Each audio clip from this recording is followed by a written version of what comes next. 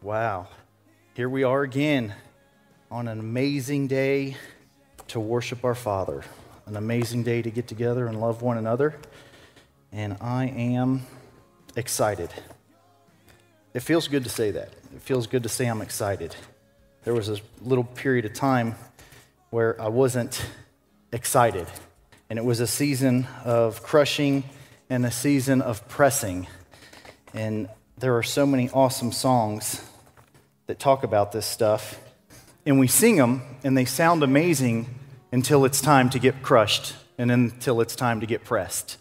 Or, that amazing song, Oceans, going into the waters, that are deeper than we would like. And we love to sing those songs, and there's such an amazing connection until it's time to go into the deep water. And then it's like, whoa. So I'm pretty excited to share some of this stuff. I'm going to do my best. I'm going to ask you guys for some grace. I have a whole bunch of material, and trying to figure out what is applicable or what I'm supposed to share is sometimes tricky. And I believe I do have a title for this. My awesome friend is not here today, but the title is going to be Looking at the Bible with Fresh Eyes. And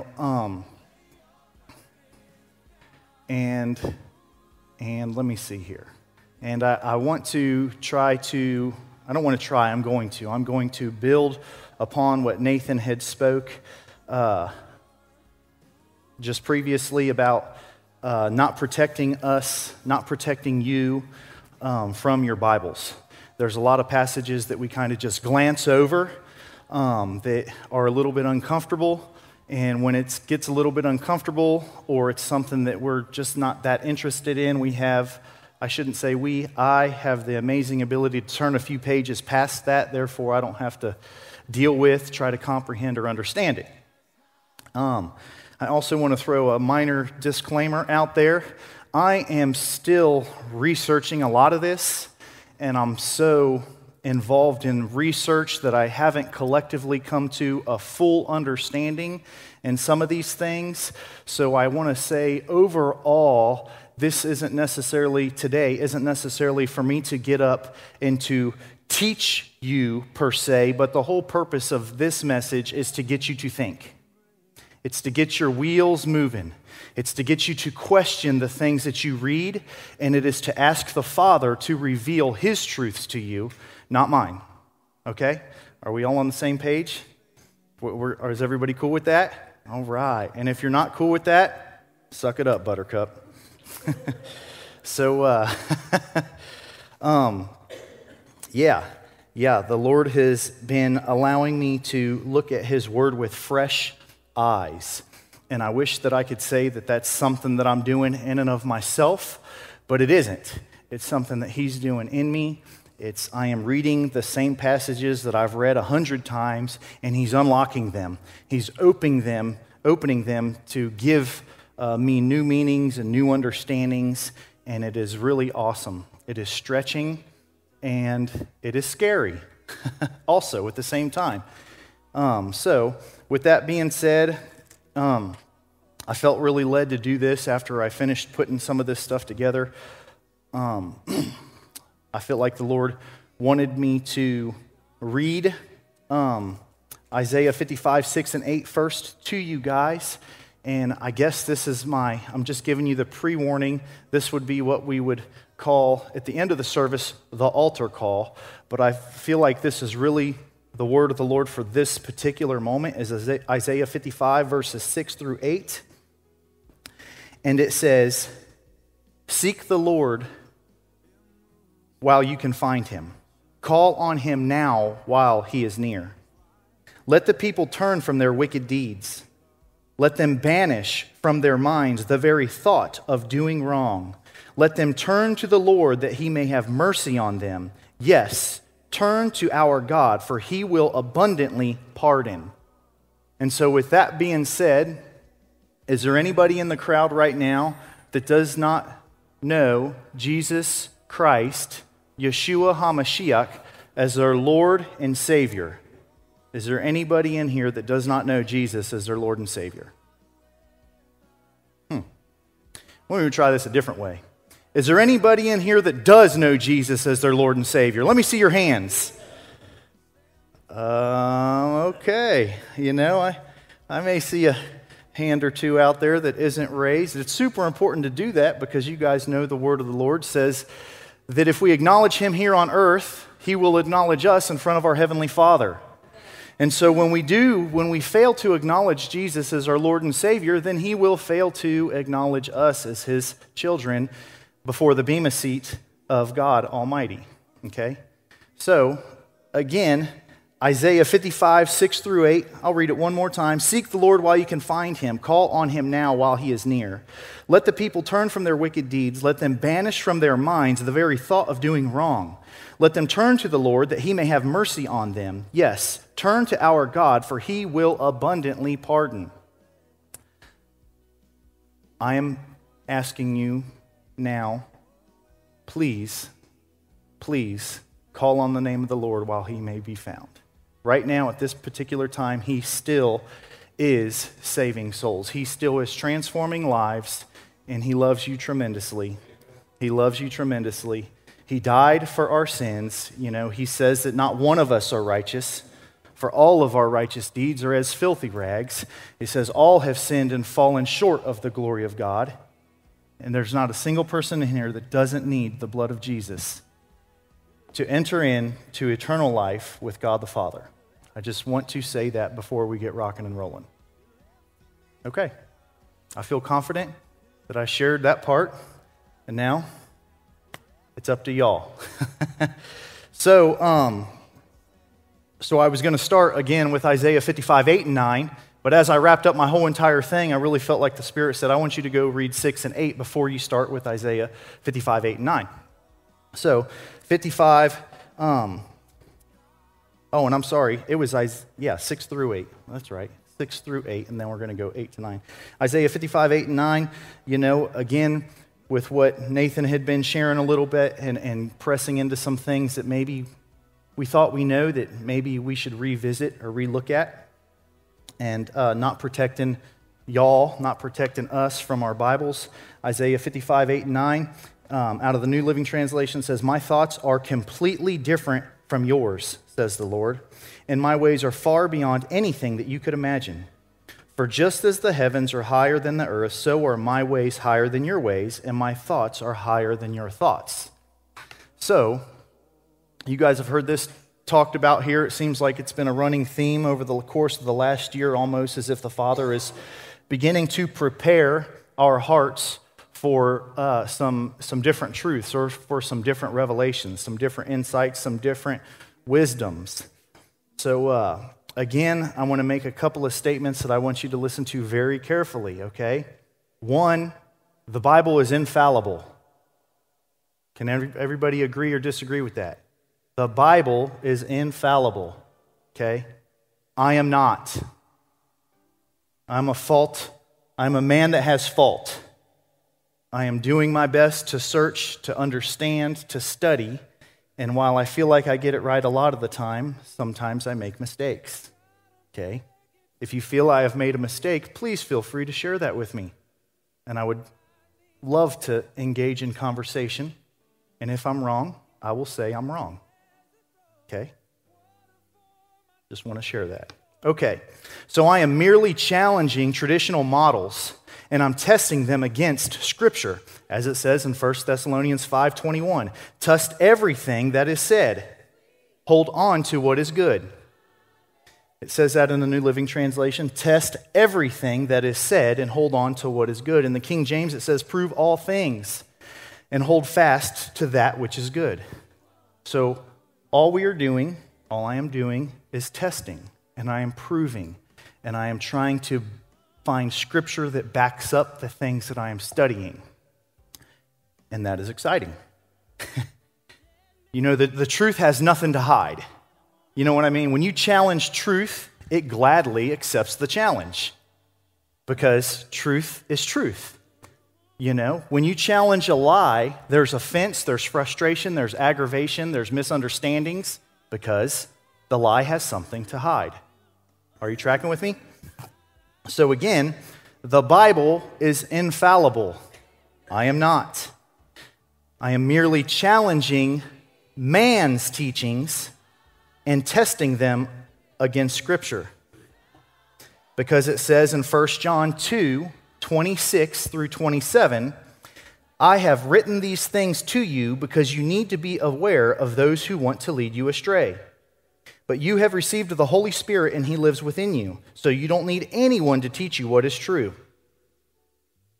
For the Spirit teaches you all things, and what He teaches is true. It is not a lie. This is my added part, or counterfeit. It is not a lie or counterfeit. So continue in what He has taught you and continue to live in Christ. It says that in the New Living Translation. Okay. Now, I want to share with you guys that I don't necessarily think that it's mankind that wants to lead us astray. In this scripture, 1 John 2:26, it says, I have written these things to you because you need to be aware of those who want to lead you astray. At this particular time, there were people that were preaching false truths, leading others astray. At this particular time, I don't believe that our churches, for lack of better terms, are teaching things to lead people astray. I do believe that the enemy is twisting things and making sub-truths or partial truths elevated above the full truth. Okay. Just want to make sure that I'm communicating clear. Let me see here. I don't necessarily think that it's mankind who wants to lead us astray. I do think that it's Hasatan or Satan that through lies and revealing false truths or counterfeits. It's our enemy that is doing these things. And so I begin to look into, the Lord just takes me all over the place when I'm looking at some of this stuff. It's fun. It's frustrating. It's relevant. It's irrelevant. Sometimes following this, it is very exciting, but sometimes following the Spirit, for me anyway, it's like squirrel. And I just run all these weird different directions, and then trying to bring it all together so that it's relevant and that it makes sense is very tricky for me sometimes. So, in the interception or the spotting of counterfeit money, they don't study the thousands of different counterfeit bills. You guys understand that? In looking for counterfeit money, they study the original. They study the original, and by mastering what the original is and what it looks like, they can spot a fake. You guys tracking with me? Awesome. So they study the original so close that they can easily identify the fake money. You tracking with me? So, I feel as if we should do the same things with the Word of God. We should study the Word of God so that when we hear a false truth, we recognize that. Study the Word of God. Don't study and don't study the 90% truth. And I can again expose myself in these areas. I have been an expert of recognizing where the enemy is at work. I have been an expert at demons. People would even say once upon a time that I was a demon chaser. And looking for the flaws in life and how the enemy's manipulating and lying and cheating and stealing and all these different things that I kind of forgot to brush up on the truth.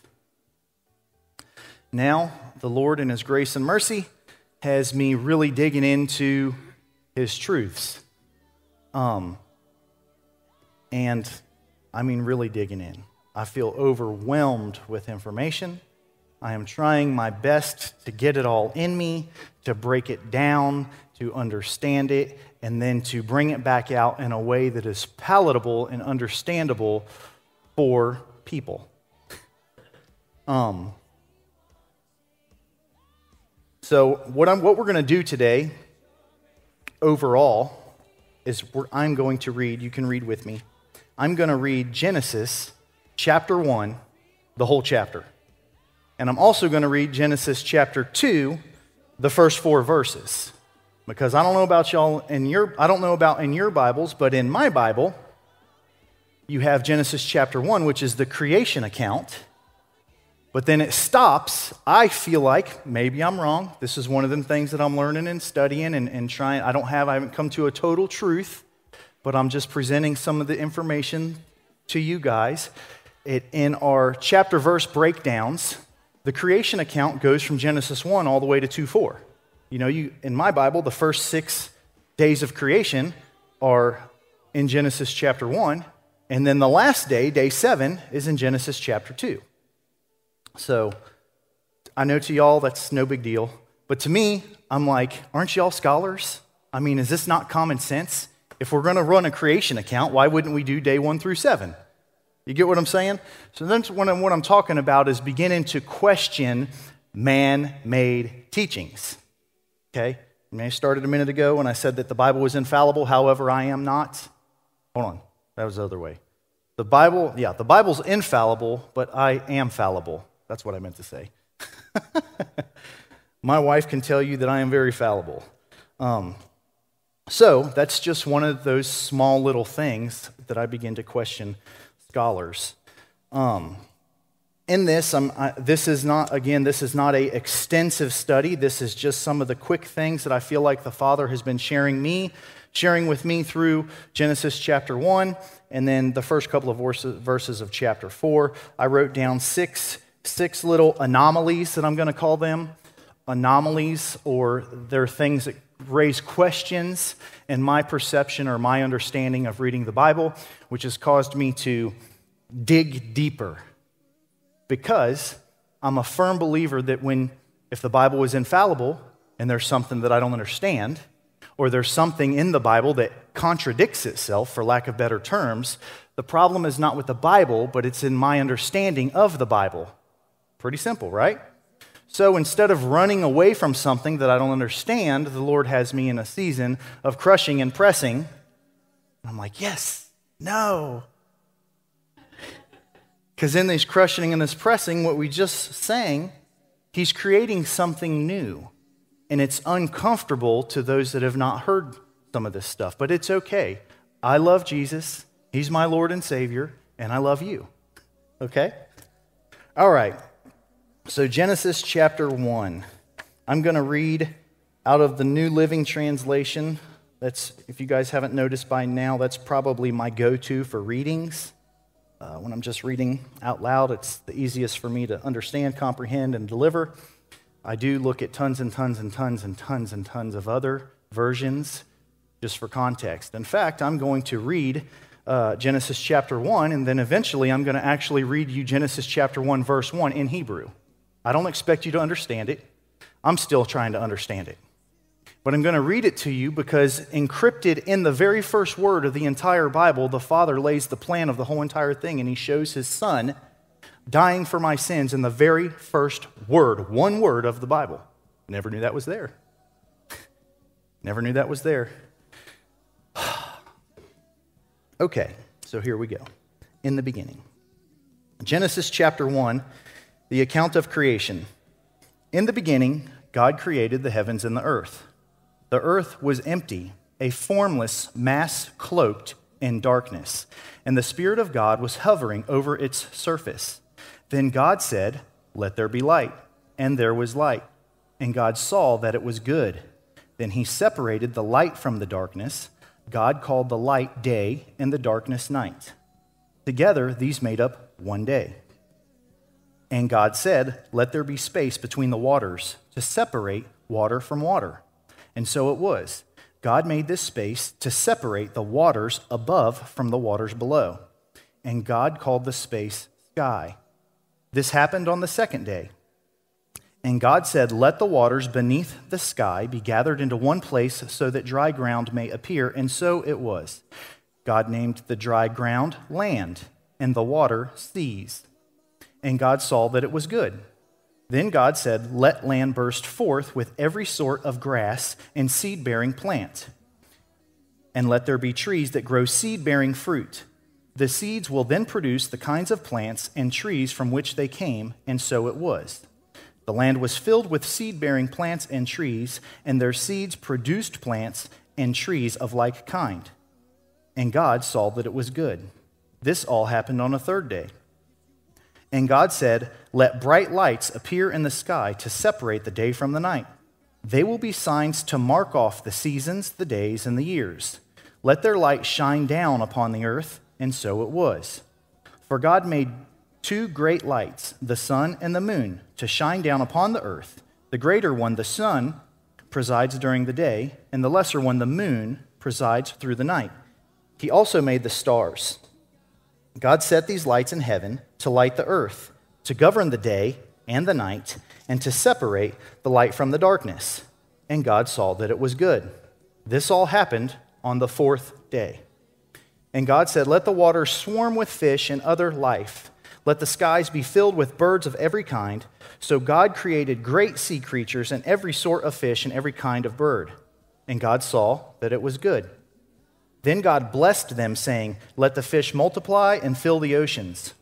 Let the birds increase and fill the earth." This all happened on the fifth day. And God said, "Let the earth bring forth every kind of animal, livestock, small animals, and wildlife." And so it was. God made all sorts of wild animals, livestock, and small animals, each able to reproduce more of its own kind. And God saw that it was good. Then God said, "Let us make people in our image, to be like ourselves. They will be masters over all life, the fish in the sea, the birds in the sky, and all of the livestock, wild animals, and small animals." So God created people in his own image. God patterned them after himself. Male and female, he created them. God blessed them and told them, "Multiply and fill the earth and subdue it. Be masters over the fish and the birds and all of the animals." And God said, "Look, I have given you the seed-bearing plants throughout the earth and all of the fruit trees for your food. I have given all the grasses and other green plants to the animals and the birds for their food." And so it was. Then God looked over all that he made, and he saw that it was excellent in every way. This all happened on the sixth day. In my Bible, that's the end of chapter 1. Chapter 2, so in the creation of the heavens and the earth, and everything in them was completed. On the seventh day, having finished his task, God rested from all of his work. And God blessed the seventh day and declared it holy, because it was the day when he rested from his work of creation. This is the account of the creation of the heavens and the earth. Everybody got that, right? Of course they did. So, there's a handful of things that the Father has been revealing to me. Again, this is not an extensive study. This is just a quick handful of bat, bat, bat, bat, bat, bat, bat, bat.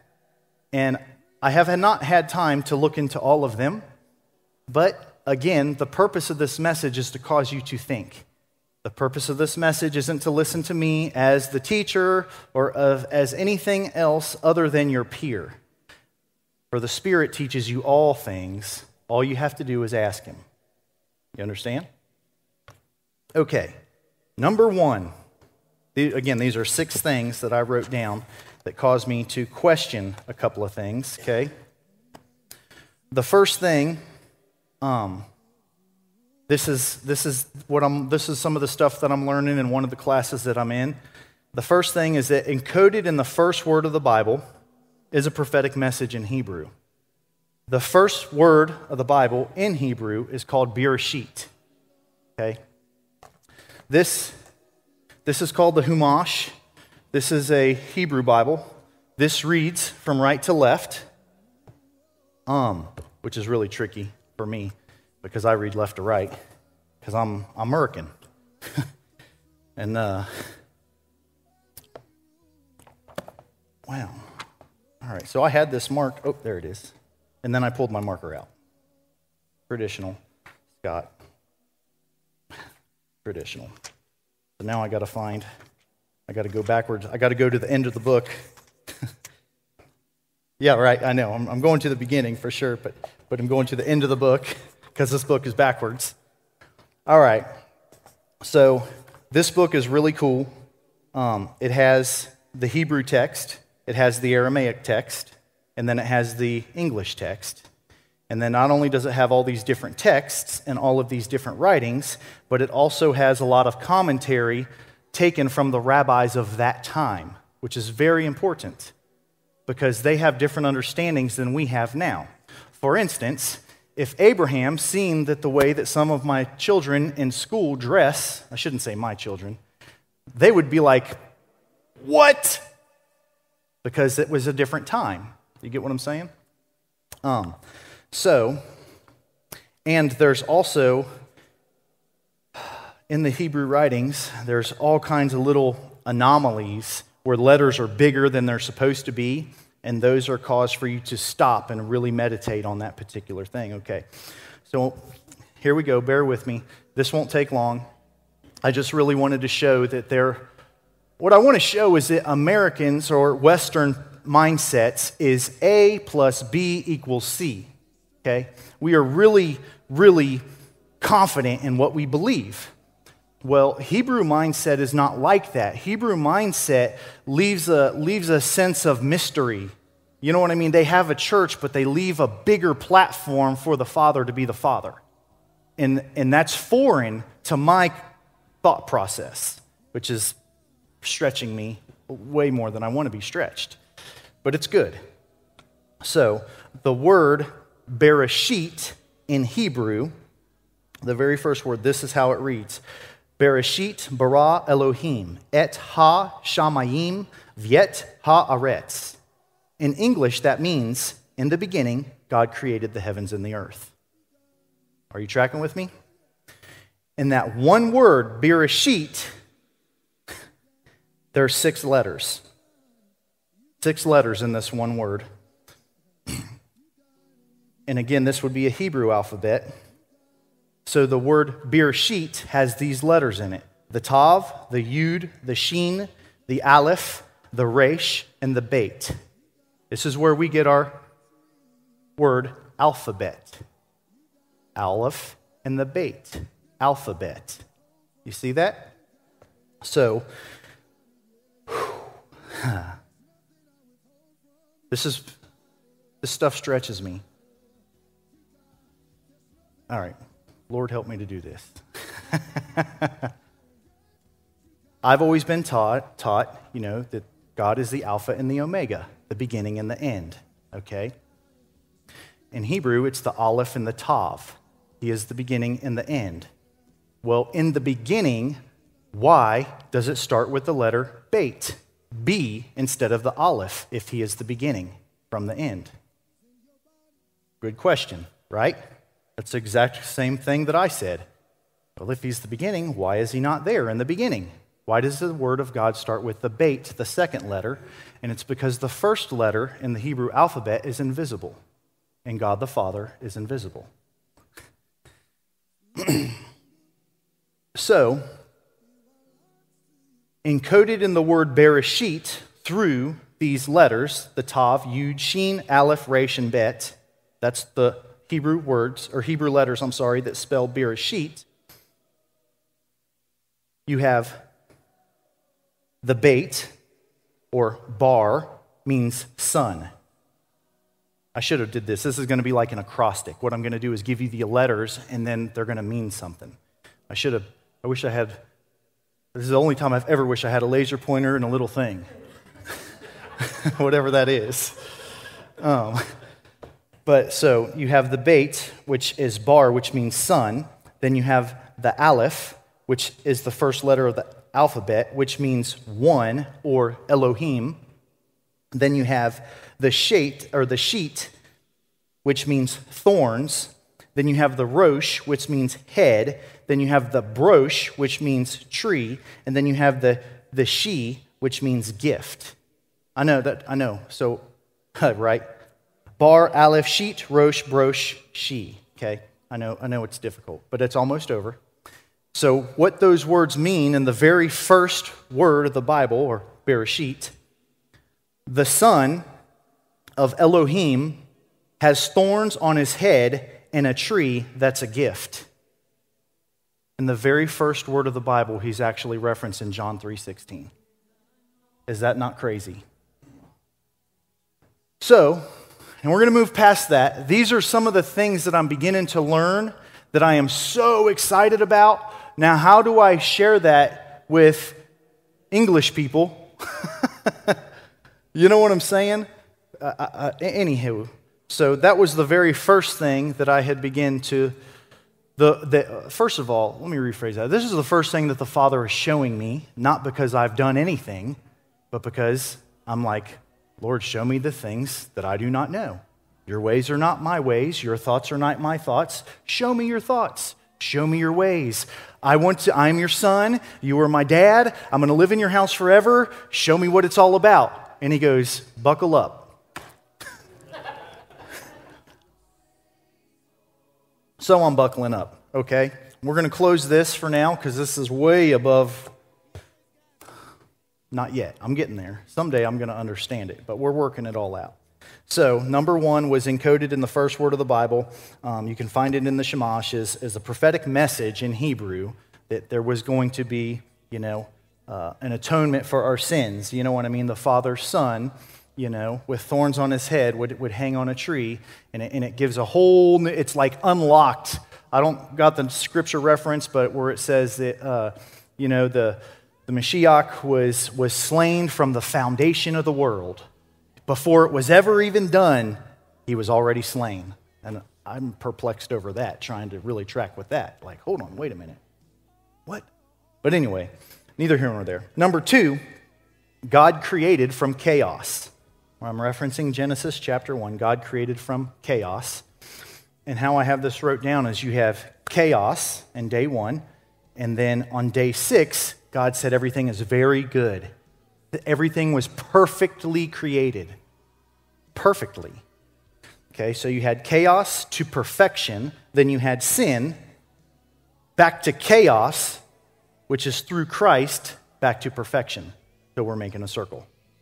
And the Father started showing me that American or Western thought goes very linear, A plus B equals C. Okay?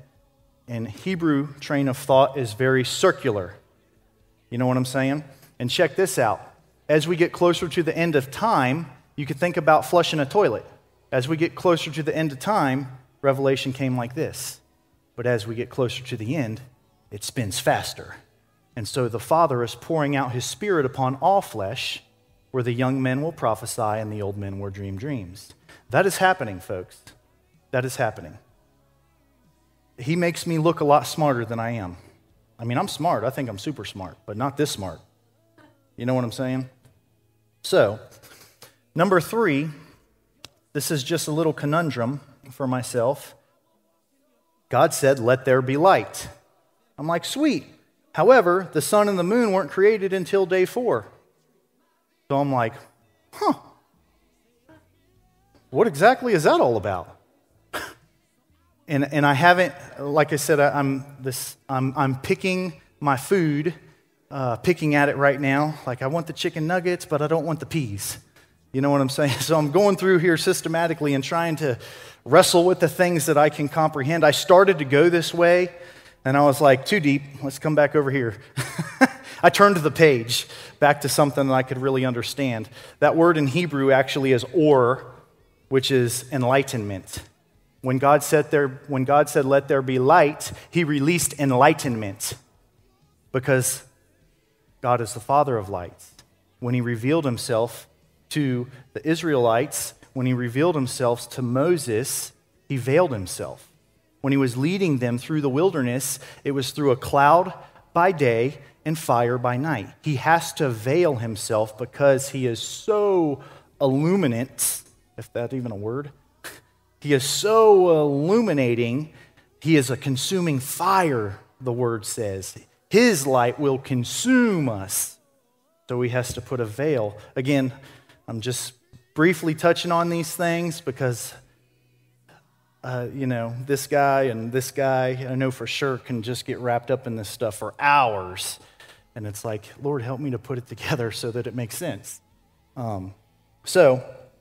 Like I said, God said, let there be light. However, the sun and the moon weren't created until day 4. Just something to think about.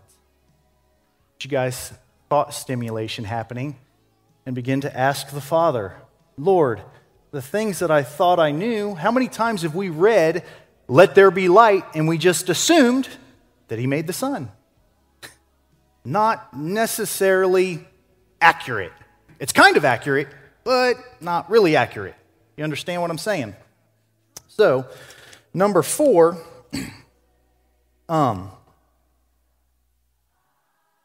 God's days consist of evening to morning. My day goes morning to morning. Or, in worldwide timekeeping, it goes midnight to midnight. But God's days go they go evening to morning. So they start at the evening time, and they go all the way back around to the next evening time. That's a day unto the Lord.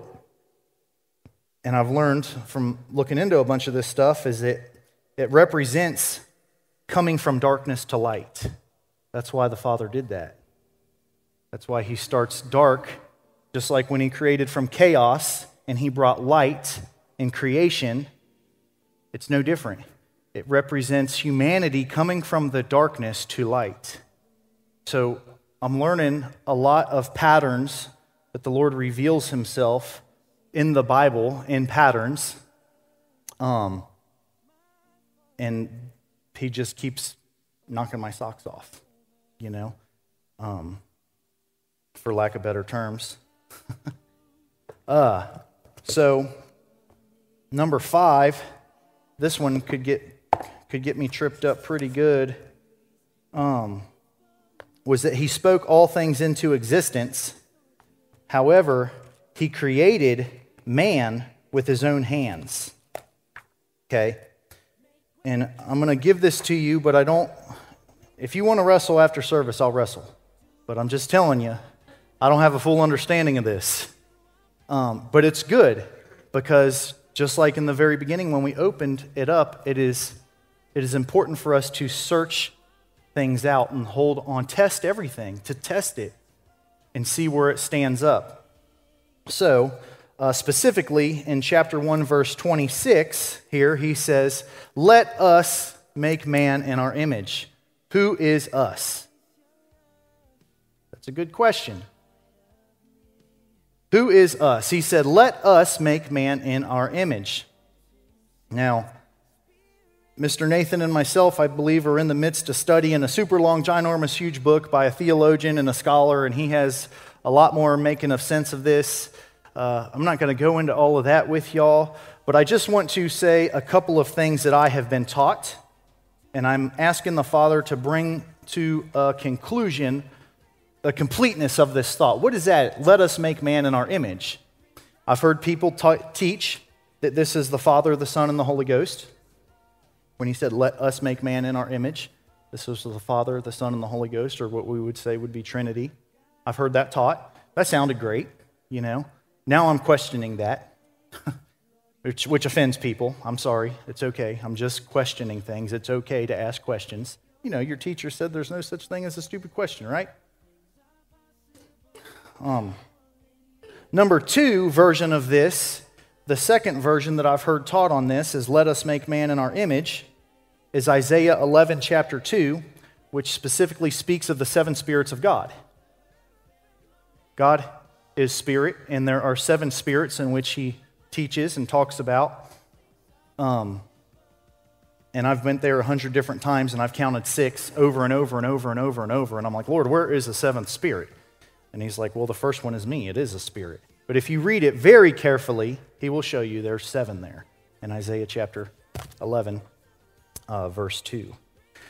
And the third one that is really stretching me is taken out of Psalm 82, which Elohim is in the council of other Elohims. And it's like, wait a minute, I thought there was only one true God. And if you was to take a look at Psalm 82, you are going to see that the Elohim is in the council of the little Elohims, and he's actually judging them for doing things they were not supposed to be doing. And he's actually passing judgment on them for not doing what he asked them to do. They went above and beyond what he asked them to do, which caused issue. I can only see myself in that. How many times has the Father asked me to do something and I put a little salt and pepper on it? He said, "I didn't ask you for that." And then it got me in trouble. So I haven't got this fully figured out to my own amazement.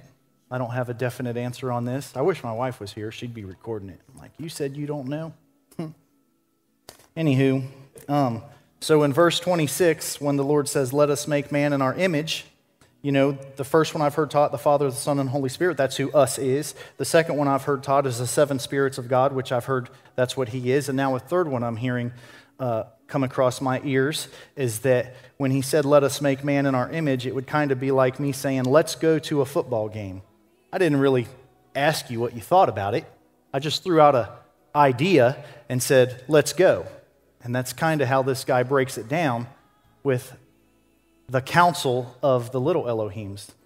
So I'm asking the Father for some revelation, and this message is basically just to get you guys to think. And I just want to say this. If I'm coming up with these 6 little anomalies just out of the first chapter in the Bible, I think it says there's a lot more to be understood about the other, I don't even know how many chapters. So I was just going to say the 66 books in the Bible. I don't know how many chapters there are. This thing is chock full of anomalies that when searched out, I'll tell you, there's a scripture for that here in just a minute. And the last one that I'm going to actually focus on, again, this is not an extensive study. This is just a quick read through chapter 1 and go, well, that don't make sense, and that doesn't make sense, and that don't make sense, and this don't make sense, and none of this makes sense. What am I doing? The last one that I'm going to focus on, where I decided to pick my battle, for lack of better terms. This is how I fight my battles. That was another song today. Anywho, the one I want to focus on was that if you noticed in the creation account, day 1 through 7, God said every day was good except for day 2. He said it is good, it is good, it is good, it is good. We got to day 2, he did not say it is good. And I'm like, why, if you made everything in perfection, would you not say that day 2 was good? Okay? Well, God being an awesome God, he is the Aleph and the Tav. He is the Alpha and the Omega. He knows the beginning from the end. He knew that on day 2, the flood was going to come, and he was going to have to wipe out that which he created. He was going to have to cleanse, is another way that I've heard it termed, because I never seen it as cleanse. I always seen it as destruction. And the Father was cleaning that had become so tainted, he needed to clean it. And so day 2 I have wrote down here was the flood. Why, Father, did you not say that it was good? Day 2 was because of the flood. And so as I'm this is one of the very first things that the Father gave me, but it made it to page 3. It was Proverbs 25, verse 2. Proverbs 25, verse 2, it says, it is the glory of God to conceal things, but it is the glory of kings to search them out. It's the glory of God to conceal things, and it's the glory of kings to search them out. And doesn't it say, isn't it back there in Peter that we're kings and priests? So we should search out these truths of God. 2 Peter chapter 3, verses 8 and 9 say that it is indeed fact that a day is like 1,000 years unto the Lord. You know, I'm just going to turn there because I have that just paraphrased. And I would like to read the whole thing. Sorry, bear with me. 2 Peter 3, verse 8 and 9. In the New Living Translation, it says, But you must not forget, dear friends, that a day is like 1,000 years to the Lord, and 1,000 years is like a day. And I'm like, okay, so you created day 1, day 2, day 3, day 4, day 5, day 6, day 7. And I've always just assumed that was day 1, day 2, day 3, day 4, day 5, day 6, day 7. Not having me understand that a day unto the Lord is like 1,000 years. So actually, when it says he did this in day one, it was over the course of 1,000 years. When he said he did this in day two, it was over the course of 1,000 years. This is what the Jewish people refer to as the 7,000-year timeline. That if God did everything in 7 days, you could equate that to everything being done in 7,000 years. That's why they keep time, and actually this year we just at Rosh Hashanah changed over the year to 5782. According to the Hebrew calendar, we're in the year 5782. And if you was to run everything off of God's prophetic timeline as I don't know, prophetic foreshadowing or patterns, as I was saying earlier, according to his pattern, from day 6 to day 7 will be the Messianic reign, the Messianic rule and reign on earth. It's when Jesus will come down and his foot will rest on the Mount of Olives, and he will rule and reign from Mount Zion, Jerusalem, for 1,000 years, while Satan is bound up for 1,000 years. And then from the year 7,000 on, we will enter into the new heavens and the new earth, okay? And that even was tricky for me to understand, because 1,000 years, how this goes is from 0 to 1,000. And the 2,000-year reign goes from 1,000 to 2,000. And the 3 goes from 3 to 4. Are you guys tracking with me? So I read that, 2 Peter 3, 8, and 9, and that's actually pulled from Psalms chapter 90, verse 4. And I'm turned back over there. I should have marked this stuff. I'm sorry, guys. But the good news is I kind of know where these books are. That's always plus, huh? I can get there pretty fast. So, 2 Peter 3, 8, and 9 for, a day is like 1,000 years. That is actually quoted from the Old Testament. In Psalms chapter 90, verse 4, it says, "For you 1,000 years are as yesterday, for they are like a few hours." Why is that important that it's twice in the Bible? Well, it's funny that you would ask. It's so important when things are referred to 2 times in the Bible, because in Deuteronomy 19:15b, this is a 2-part scripture. In Deuteronomy 19:15b, it says, "Every matter must be established by the testimony of 2 or 3 witnesses." 2 or 3 witnesses. Every matter must be established by 2 or 3 witnesses. Jesus says this also in Matthew 18:16. It says that everything you say must be confirmed by 2 or 3 witnesses. And then Paul also says it in 2 Corinthians 13:1. He says every matter must be established by the testimony or 2 or 3 witnesses. This is another pattern laid out in the Bible, where if you recognize something happening in your life, or when somebody says something to you and you hear it multiple times over and over and over and over, there's a good chance that the Lord is trying to get your attention.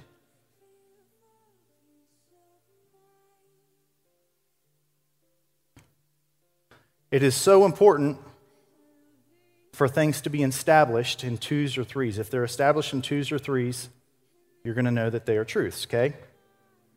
So, day 2 was the flood, and it was not good. The Father had to destroy that which he created.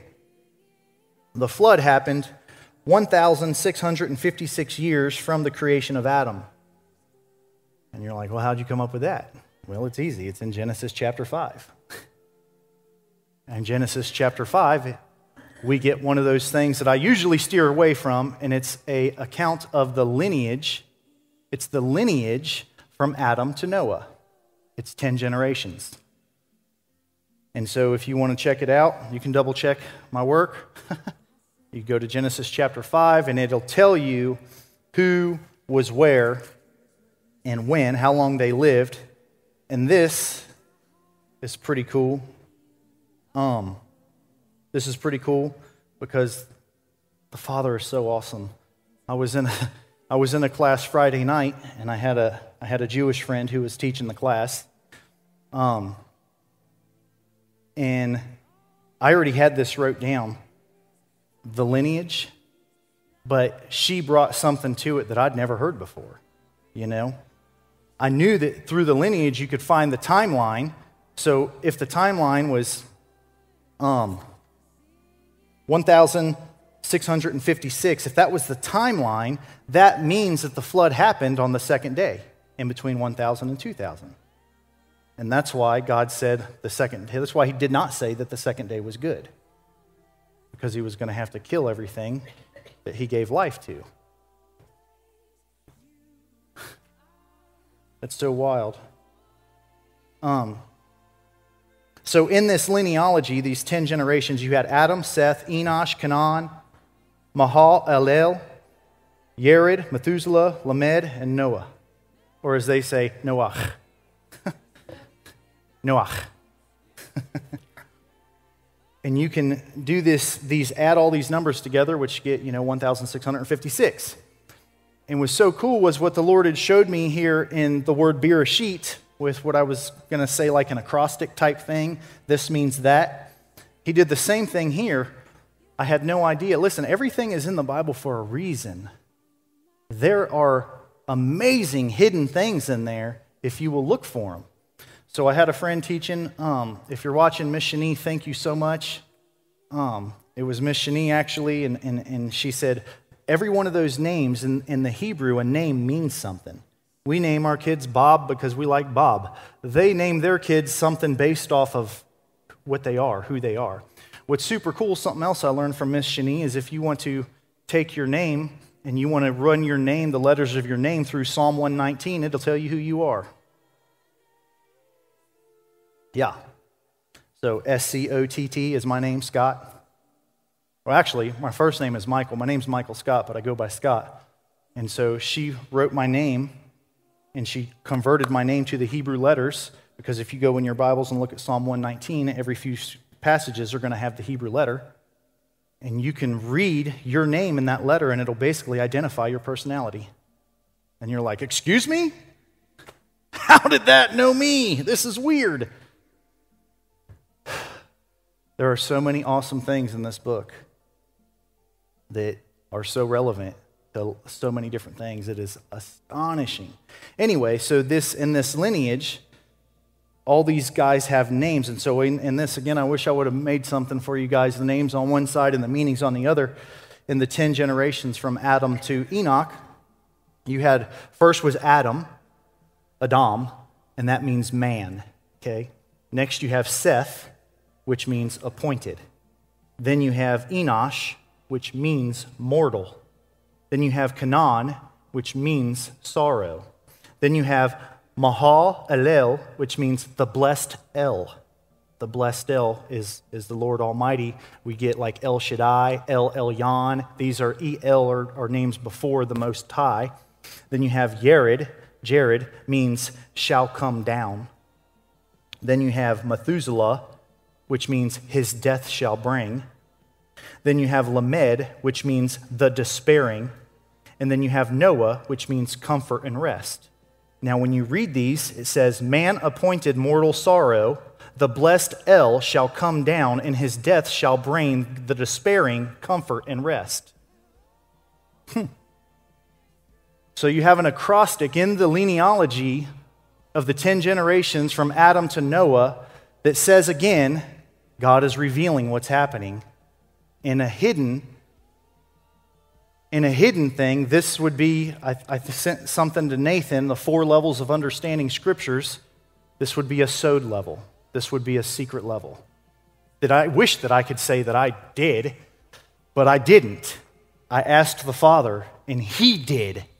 He did. It wasn't about me doing. It's a matter of God to conceal a thing, and it's a matter of kings to search things out. I am a son of the Most High, okay? I am a king. I am a priest. Maybe I'm both. Maybe I'm one. I don't know, but they both sound good. So, again, I'll just want to read this to you real quick. There's an acrostic of the 10 names of the lineage from the creation of Adam all the way to Noah that said, man appointed mortal sorrow, the blessed El shall come down, his death shall bring the despairing comfort and rest. Thank you, Father. Thank you, Father, for your hidden anomalies in your word. I never knew, never thought about knowing, never dreamed of knowing, never wanted to know. But I tell you, once you receive salvation, there's going to be a point in your life where you maybe will go into a little bit of a dry season, and you're going to thirst, and you're going to search, and you're going to toil for God, the God of your salvation. And thank you again, only by His word, He says He will finish that which He has started. He will bring to completion that which He started. And when I asked Him to save my soul, He started a work in me. And a lot of times He pulls back so that you press into Him. He'll pull back so that you press into Him. And when you press in, He's going to give you a little bit. He'll give you a crumb here. He'll give you a crumb there. He'll give you a crumb here. And right when you think you're just on your deathbed and you're going to die, He'll give you another crumb. And you're like, okay, why is He giving me crumbs? And He says, because in Deuteronomy, I think it's 8:3, He says, man shall not live by bread alone, but every word that proceeds out of the mouth of the Father. And so He's telling you, but how do you feed yourself? You feed yourself by reading His word. You feed yourself by reading His word. Only after you feed yourself can you feed other people. Is it somebody that's well-fed that feeds the hungry, or is it the hungry that feeds the well-fed? Think about it. So, I was telling Rod earlier that I feel like this message is one of my most incomplete messages. That is what I have as a whole, because I went from there to squirrel. You know, Father, what do you want me to see? What are you showing me? And as I'm writing all of this stuff down, I'm kind of stuck on that last little anomaly here, that why didn't God say the second day was good? And it was because of the flood. And then I stopped because I didn't know what my time was going to look like.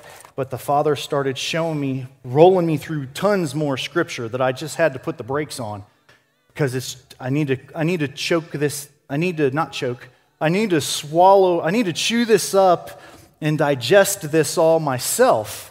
I'm still really green. I'm super grateful, but it's still blowing my mind. And so the Lord has me on this flood thing, okay, and the direction He's going me with this flood thing. It's because Jesus said in Luke 17:26, and He also said it in Matthew 24:38, which is one of those double witnesses again. He says, as in the days of Noah, so it will be when the Son of Man appears. And so I stopped with that, but He has me now digging, what was it like in the days of Noah? What was it like? He's already started showing me things, but again, like I said, I kind of put the brakes on, that murder was rampant, that the hardness of heart was rampant, that God Himself said that He was sorry for that which He created. He wished He would have never created it. I can't imagine an illuminating God of love having that kind of remorse for that which He created. And so He had to cleanse the earth. And I'm learning so much more about human and the humans and the sons of God taking for themselves the daughters of men, and how the tainted blood, you know what I'm saying, was upon the earth, and the Father had to flush that because the Messiah had to come from a pure human bloodline. And as it was in the days of Noah, and some of the things that are out in the world today, they're asking us to put into our bodies that alter our DNA. It changes who we are. Just like they cannot patent something that produces on its own corn, soybeans. They can't patent that because it came up out of the ground, but when they alter the DNA, now it's patentable. Just like it was in the days of Noah. They're beginning to taint the DNA of humanity. Call it what you will. All I'm saying is this is what the Bible says. As in the days of Noah, so it will be before the Son of Man appears. So as I was going through, I did have one more that I really want to share. It's so simple. one more little anomaly, and this is going to be up a couple more chapters. I just read just specifically through Genesis chapter 1 to Genesis chapter 2, verse 4. But here was another one that I've been taught my whole life, okay? I'm just going to ask you guys this question. When the ark was filled with animals, how did they go to the ark? Everybody has this little thought in their head, they come on the ark 2 by 2. You know what I'm saying? I remember it when I was a little kid. It specifically says that in Genesis chapter 6. Well, if you drop down to Genesis chapter 7, it doesn't say that. You drop down to Genesis chapter 7, it says all of the clean animals came onto the ark in pairs of 7. And I'm like, excuse me? You talk about wrecking my theology. And so I'm not even started digging that direction yet. I'm digging somewhere. And I'm going all over the place with all these different things. And listen, what did I open up with? Seek the Lord while he may be found. Seek the Lord while he may be found. I'm just going to say it.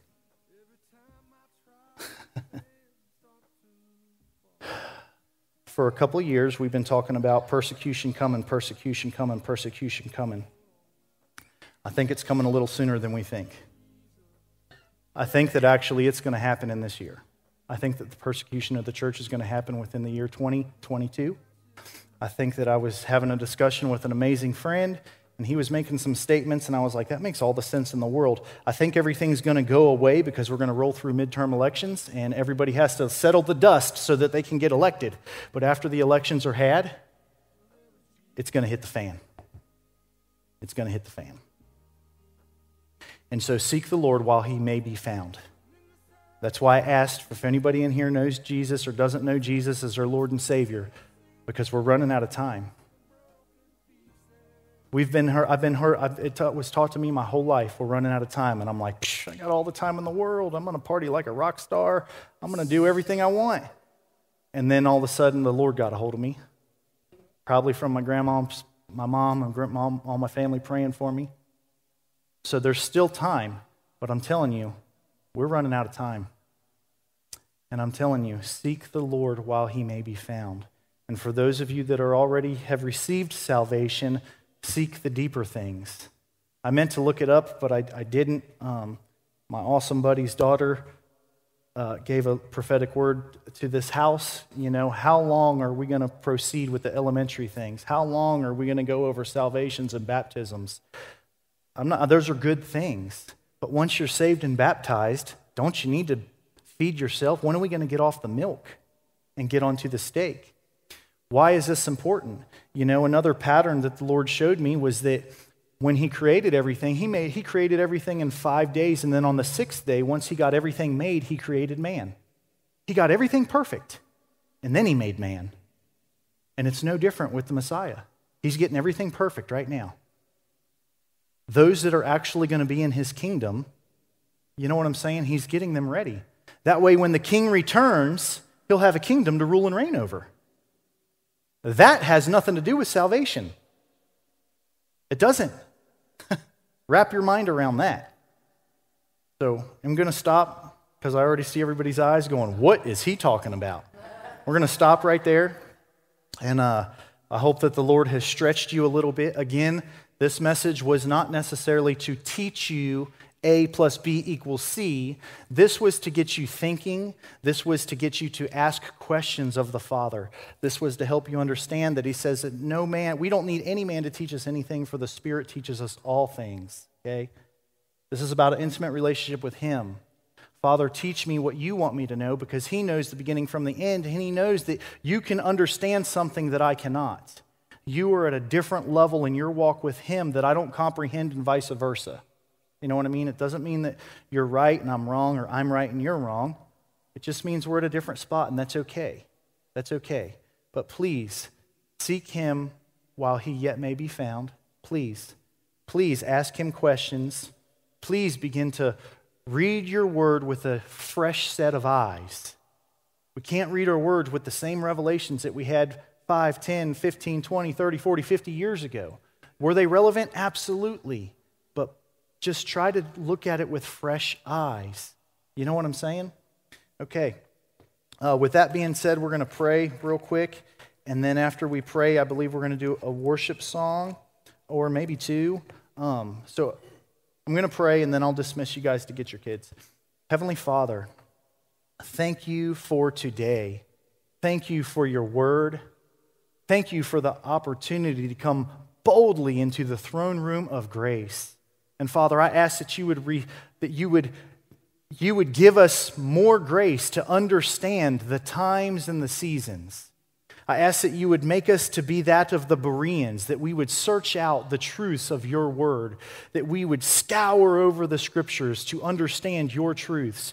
Lord, that you would bring us into a season of objective truth, that we would let your word confirm within our hearts that on which you want us to know. Father, I ask that you would help us to lay down wrong mindsets. Father, I ask that you would help us to renew our minds to your word. Lord, I thank you. I just release protection to and through everybody as we go through this week. Lord, I plead the blood of Jesus over everybody this is under the sound of my voice. And Father, I ask that as we go through this week, you would bring these words back to our remembrance. Help us to mull them over and reveal to us that which you want to reveal to us. Father, we ask this in your Son's amazing name, in the mighty name of Jesus. Amen.